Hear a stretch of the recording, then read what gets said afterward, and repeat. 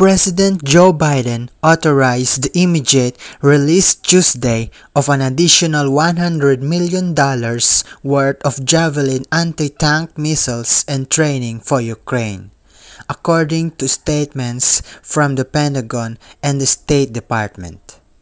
The announcements late Tuesday night were the first concrete evidence that the United States plans to respond to the growing evidence of alleged Russian war crimes in Ukraine, in part by increasing the lethality of Kyiv's fighting force.